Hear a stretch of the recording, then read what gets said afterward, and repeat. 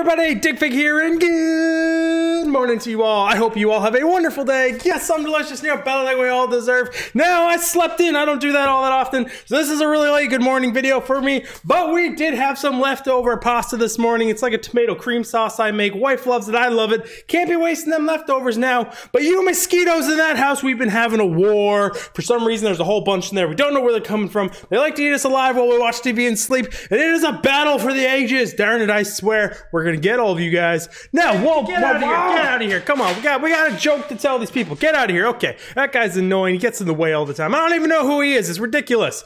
Okay, everyone, it is joke time. I was riding a donkey the other day when someone threw a rock at me and I fell off.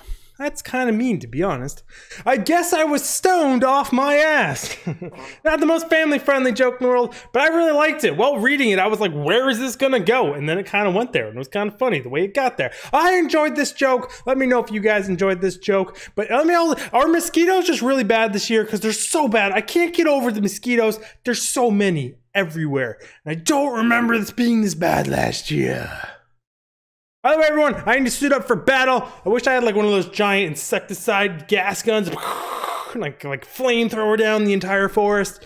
I mean, I would miss all the trees, but those mosquitoes, man, they almost make you want to lose your dang mind. And to all you night walkers out there, I hope your night was amazing. I hope you had something delicious in your belly for dinner, and I hope you are having a wonderful day's sleep, because this video is too late for all the night walkers. Like, I usually go to bed at 9 in the morning. I'd already be passed out about now. But anyway, guys, Digfig out!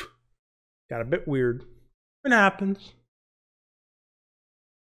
A guy over there, he's annoying. Like, why is he just there? You know, I built the cloning thing, I built the time travel, I built so many things, and this is what you have to deal with, guys. Just be careful when you're going down that road of science. It gets ridiculous.